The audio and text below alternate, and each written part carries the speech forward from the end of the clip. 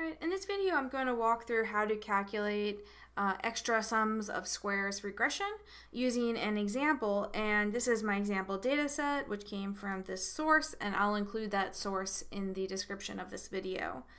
Alright, and previously I have talked about how we need to, when we have data like smoker, yes, no, I need to basically create an indicator variable that is 1 for yes and 0 for no, or vice versa, but you just need to be clear about which is which. Same thing for female, male, and the region. Okay, so in this data I've done that. Okay, and basically what I want to do right now is I'm actually going to just be using these first 4 variables here. So charges is the amount that you were charged on your insurance. X1 is your age. X2 is your BMI. And X3 is just the number of children that you have. Okay? And I just want to find each of these extra sums of squares. Alright? And I just want to point out notation-wise, this is the same thing. I see different textbooks will call sum of squares regression SSR, and then they'll use, instead of beta, they'll use X. Okay, they're exactly the same thing though. It's just a different notation. I prefer the beta notation because that's really what we're doing, is we're adding in model parameters. Okay. Also, this notation's not clear because it doesn't say whether or not we have an intercept. So.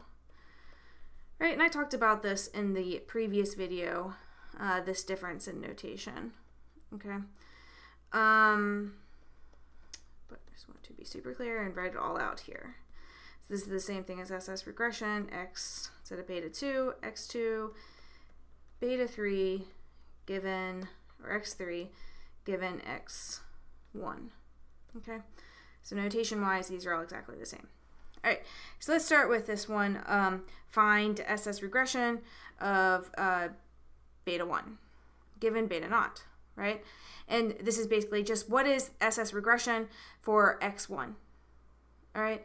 So for number 1, basically all I need to do is figure out what is SS regression, what is the sum of squares regression for a model that only contains X1, okay? So let's do that. Let me go up top here to data, and then data analysis, and then I'm going to scroll down until I get to regression, press OK, and Y is going to be this column here. So if you click on the first one, then you press Shift, Control, your down arrow, which should highlight all of the Y values. And then let me scroll back up. For X, all I'm going to have is X1. Okay, so I highlighted all my X values for just X1. And I'm going to put it on a new workbook. I'm going to call this just the model beta 1 given beta 0. Okay, so it's just basically a model that has only beta 1 in it. Okay. And I forgot to press labels. Okay, don't forget, if you highlight the labels there, you have to press that button for labels. Let's make sure I did everything else. I don't need any of this other information, so just press OK. Okay. In the output, it gives us our sum of squares regression right here, right? This number right here, this is the answer to number 1, okay? This is the sum of squares regression for beta 1, right? And it's doing better than the model with just beta naught, right? So sum of squares regression X1. Okay. All right, if I go back here, so that's basically this answer. It's just that number right there. They give it to us, the sum of squares regression. Let me go ahead and highlight it. Let me go home and highlight that number. That big number there. Okay. Number 2. Find sum of squares regression. Basically now we're going to add on, so this is an extra sum of squares regression, right? Because we're adding on beta 2. So to figure this out, I'm going to need to construct a model with both beta 1 and beta 2. So let's go ahead and do that. Let me press data, data analysis, regression. Okay, so same y values. Let me delete what is there in the x values, and then I'm going to highlight both x1 and x2. Scroll down, okay, and the name of this spreadsheet is going to be B1, B2, because it's going to have both of those guys. Press enter, and let's look at what we got here. Okay, this number, the sum of squares regression, okay, this sum of squares regression is the sum of squares regression for the model with beta 2 and beta 1 given beta naught, right? Using that other notation, this is x2, x1. Okay, so the extra sum of squares is basically, remember, regression always increases. Sum of squares regression always should increase. So this model should have a higher sum of squares regression than this model. Okay, so the difference between, so number 2 asks for, what is the extra sum of squares regression for beta 2 given beta 1 and beta naught were already in the model? Okay, how much extra sum of squares did you gain? Okay, this is going to equal the sum of squares regression for the model containing both betas, the big model, this one that we just ran, minus the sum of squares regression for the small model. Okay, so we can calculate this.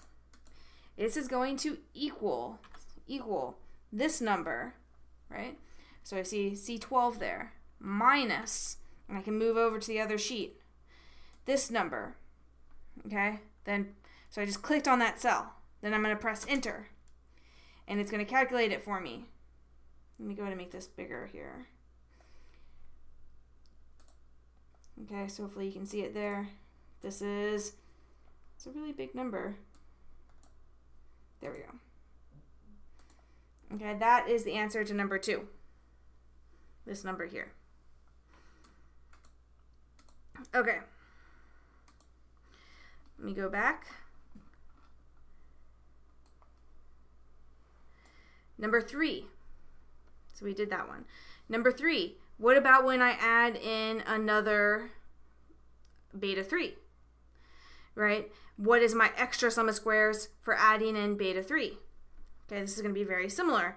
So what I'm going to do is I'm going to go and I'm going to create, so let me go to data analysis, regression.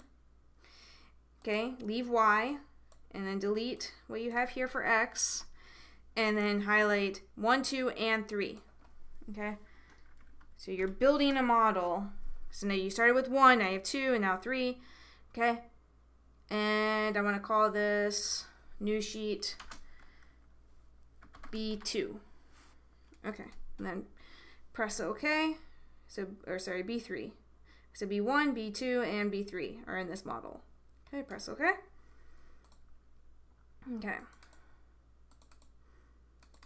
Okay, so this guy, the sum of squares regression, okay, this sum of squares regression is the sum of squares regression for the model with B1, B2, and B3, right, and the intercept is in the model, okay.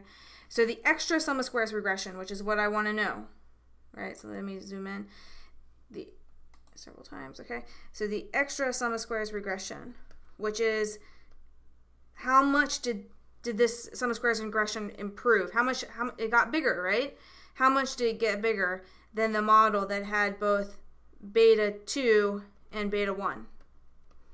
Okay?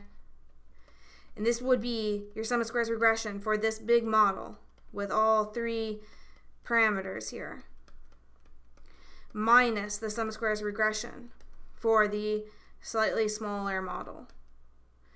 So it had beta 2 and beta 1. Okay? Because beta 2 and beta 1, so that's beta 2 and beta 1 have to match. Okay? Okay, so this is going to equal, I can type it in, equals this sum of squares regression, right? The big sum of squares regression, minus do a minus sign. The sum of squares regression for the model with beta 2, beta 1, and beta naught. That's this one here, right? Which is the sum of squares regression, beta 2, beta 1, beta naught. Okay, press enter, and you can see when I move on to a new sheet, you can see the formula up here. If you ever get lost by where you're at, you can just go up to that formula bar and then press enter there, and it will calculate it for me. So that's my answer to number 3. Okay, this is my extra sum of squares regression for beta 3. Okay, one more question up top. Let me go back to my questions.